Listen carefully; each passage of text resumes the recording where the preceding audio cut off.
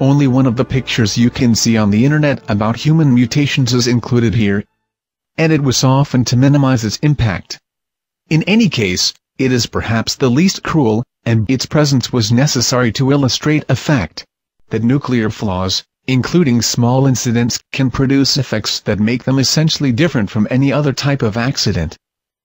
In any tragedy, consequences remain limited to what happened. Ionizing radiations, instead, affect the genetic structure of living beings, and its consequences for humans and the environment are unpredictable. So the simple inventory of initial victims in a nuclear accident is absolutely irrelevant. Chernobyl. Only 2 plant workers died that night as a direct result of the explosion, and about other 30 in the following days. For those first victims the problems ended. But for the survivors they were just starting.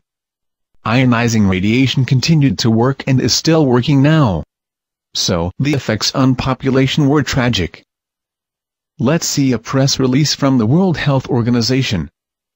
It refers to a landmark publication issued at the 20th anniversary of the Chernobyl disaster. WHO estimated 9,000 extra cancer deaths among those most directly related. 116,000 people were evacuated initially, and then another 230,000. More than 5 million people live in areas still contaminated, many of them with unexplained symptoms. WHO recommended various programs to improve population health. In short, according to this report by the World Health Organization, some of the consequences attributable to the accident included about 9,000 cancer deaths and 350,000 displaced. Also, 5 million continue exposed to contamination. The effects of the mutations are worse and not limited to the generation that experienced the problem. More than 25 years have passed, and those effects relentlessly go on acting. Now, we'll avoid showing other human images, to see some effects of ionizing radiation on animal genetics. An 8-legged mutant was called the Gorbachev colt, embalmed and preserved by a member of the Ukrainian Academy of Sciences. In contaminated areas thousands of animals are born deformed. Initially, part of the livestock in the area was brought to Russia, but the animals were so polluted that they were slaughtered and buried. Statistical studies were made in the zone showing that biodiversity is waning. Mammals are declining in the zone.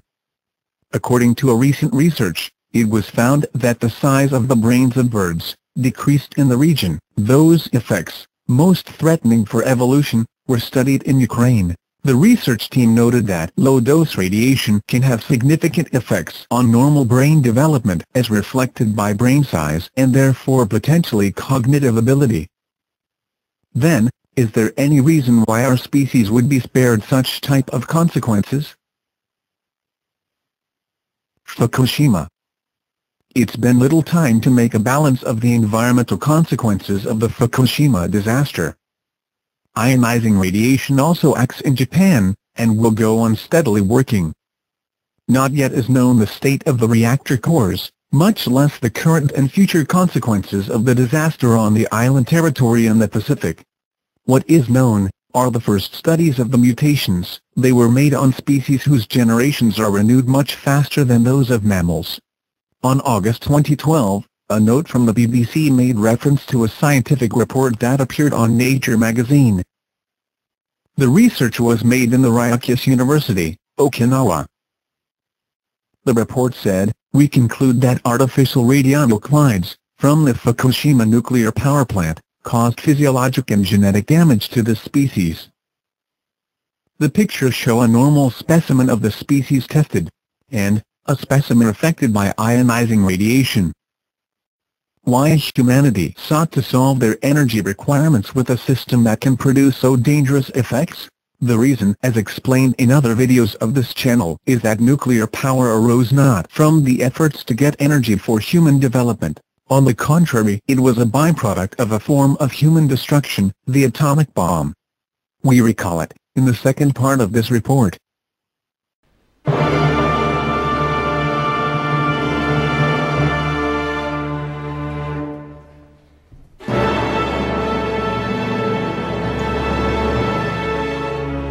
How these problems started.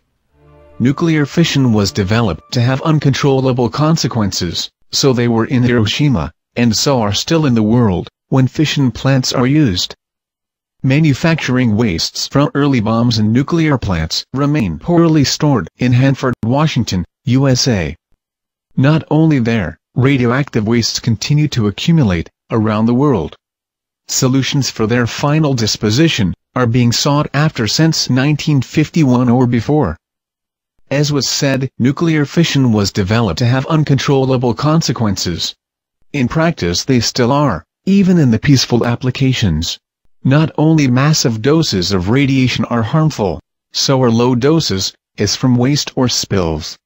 A nuclear fission plant with perfect safety, what does not exist, would have an incalculable cost.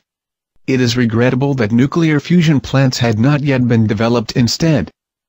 There is a possible explanation: a nuclear fission plant is not a nuclear bomb, but the technology can be used for military purposes.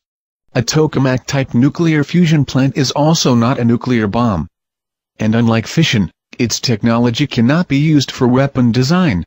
Experts suggest that for this reason it has not been developed, although their contamination levels would be much lower. Fortunately, renewable energies are expanding in the market on its own sake. In that way, humanity will not have to go on playing with the uncontrollable.